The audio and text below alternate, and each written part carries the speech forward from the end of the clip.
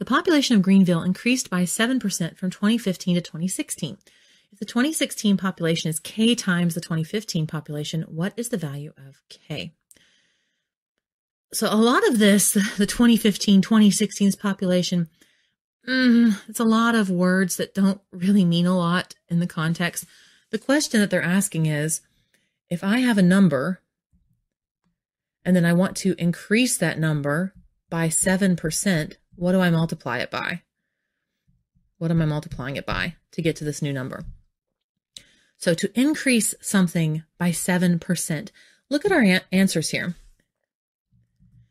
So this represents 7%.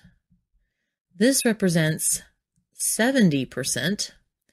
This represents 107%. And this represents 170%. This is one way to look at it. You're saying, okay, so is this new value going to be 7% of the original? Well, 7% is less than a tenth. It's a small portion of the original. No, it's going to be the original and that extra 7%. So it's going to be the original, which is 100%, and then 7% more. It is going to be 107% of the original, which is C. So there's several ways you can look at that. You can just take this knowledge of saying, oh, if I want to get a number and increase it by 7%, I'm actually needing to multiply by 107%. You can, if you're looking at this, immediately go 70% and 170%. Those are out.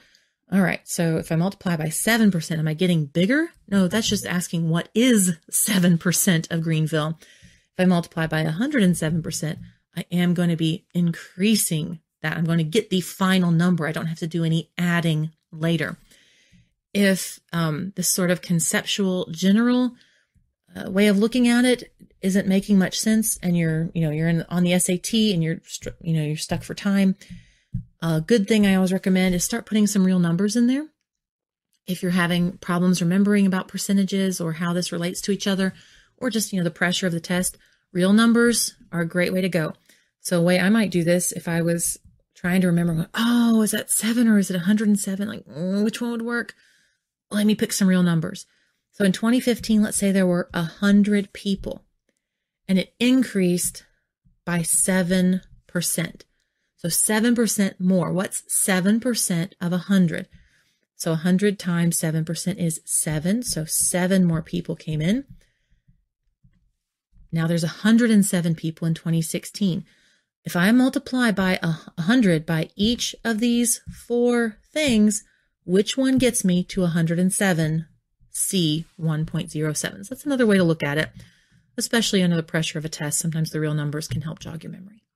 If this was helpful or useful in any way, please like, share, subscribe. You know the drill. Thank you so much for stopping by. Hope you have a great day. See you later. Bye.